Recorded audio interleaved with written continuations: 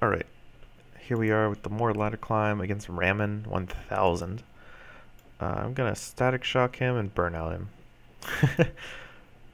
I like doing that more than leveling one of these spells. I'm not sure why, it just feels more satisfying.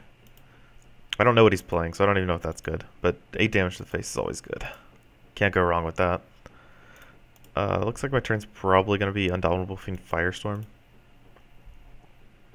I imagine. Looks like he's playing Abominations. Not a deck you see too often because it's not very good, unfortunately. This is not an Abomination, this is a zombie. I could kill his Contagion Lord, but I don't think I care too much. I think I want to just cast I think Indomitable Fiend Firestorm. Just put a Indomitable Fiend in my dead pile and deal a bunch of damage to his creatures. He sacrifices the Contagion Lord, but that's fine. It puts a okay. Wasn't expecting that. Alright, so I won that one.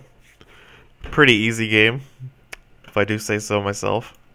Puts me at 2.3. Nice. So I need like one more game for a win streak.